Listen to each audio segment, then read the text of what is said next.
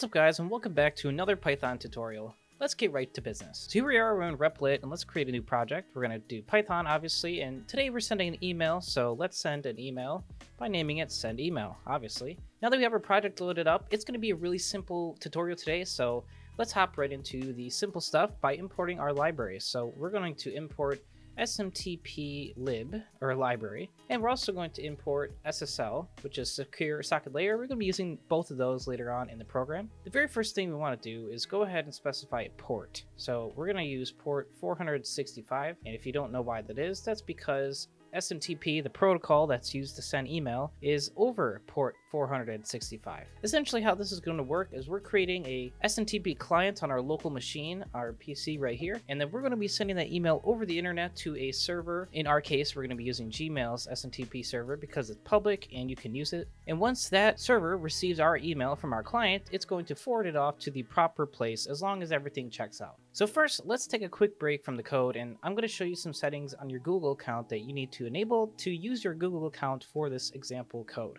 So here we are, I'm in my Google account here, and you need to go over to the security settings and find where it says less secure app access. And we want to make sure to turn that on. And the reason that is because we're writing some sort of app, obviously, on our code over here. And we need this to be on so it can actually log into our account as us and then send an email to Google's SMTP server. If we cannot do this, then it cannot auth to the server and then we can't actually send the email. So go ahead and click this little button and turn it on. Obviously this is going to be a security risk, so make sure to protect your information and only use this or only enable this when we're using this example here.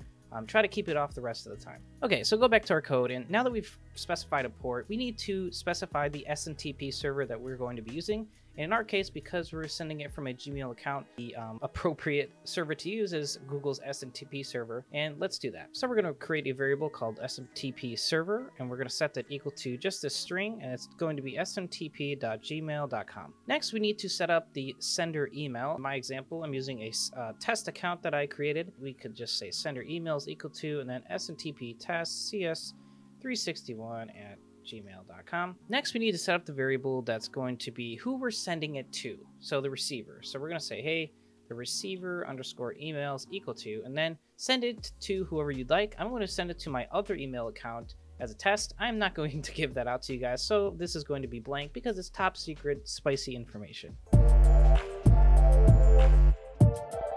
Best thing to do, I think, instead of storing your password in plain text, we're going to actually ask the user when we run the app for the password. So we're going to say password is equal to input, and input is a function in Python that you can use to ask a question and receive input from the user.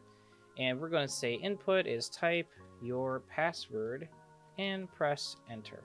Next, we're going to create the body of the message, which will include a subject and whatever we like in the body. So we're going to say message is equal to, and then 3 quotes, and one of these is going to be escaped. You know, give yourself a little bit of space, and then down here we're going to have 3 closing quotes. Be careful because for some reason it really likes to add extra quotes, and this backslash should actually be outside of here. So the very first thing is we're going to have the subject of our email. So my subject is going to be howdy ho, ya dingus, how's it going? And then right below that we're going to put whatever we'd like in the body of the message, and for me I'm just going to have some random sentence in here. So I'm going to say, this message was sent from an awesome person. No, not an awesome permission error. Come on now. Also, we're going to throw a like and subscribe in there because that's what you guys should be doing when you're watching this video. All right, guys, now that we have the message set up, now it is time to actually create the SMTP client to use to send all of our data that we just created out. So I'm going to create a variable called context, and I'll explain it in a second, but we're basically going to say context is equal to ssl.create_default_ context. And I wish I could spell today. Anyways, make sure to open these parentheses at the end because we're calling a function as part of this SSL object. So what this is actually doing is we're saying, hey, we're going to create this context, and this is wrapping our connection in SSL and kind of creating with like default settings and default secure settings so that when we send this message over the internet, it's encrypted and no one else can actually intercept it and see inside of it unless they have our own private key and stuff, which obviously they don't. That's my understanding of this function. Sorry if I'm not 100% correct. Yeah, we're creating a SSL wrapper to send our email in.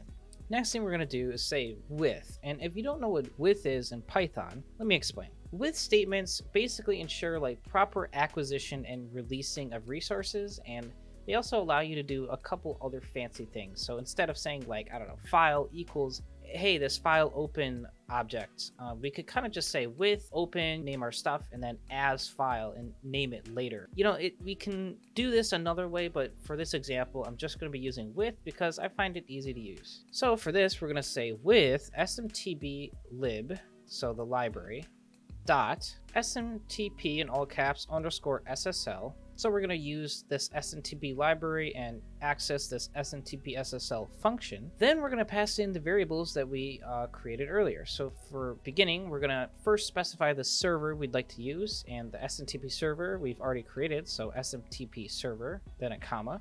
Then the next parameter is a port, and we've already named the port up above, so just say port. For context, we're going to say context is equal to context because we just created that variable earlier, and that's going to be the wrapper for our message. Then we're going to close this parenthesis and just say as server. Basically, we're saying with all this junk, just call it server so we could reference it later. Make sure to add your colon and tab in on your next line. Next, we're going to say, hey, we want to take this server and we want to log in with it. And the credentials that we're going to be using is the sender underscore email, which we used earlier. So make sure that that matches. And then we're going to use our password that the user has provided for us. So now we've authenticated and, set up all of our stuff. We want to say server.send mail. And then we need to put a few things in as parameters. We're going to say first who it's coming from, which is our sender underscore email. Then we're going to say who it's going to, which is our receiver underscore email. And then finally, we want to say the context of the message, which we created in our variable message. So just say message. All right, guys, now that all of that is out of the way, we have written our super simple email sending program in only 18 lines of code. If you exclude the spaces, it's only 15 lines of code. It's super simple. And, let's just test it out. So go ahead and click run. Once you run it, it's going to say, hey, go ahead and type in your password. I'm going to blank this part out. All right, guys, I've just typed in my password and you clicked enter. And now you'll notice that this little console line showed up and it kind of paused for a second and then it just stopped. That means that our program has run. There's no errors. And let's go ahead and check our email on the other end.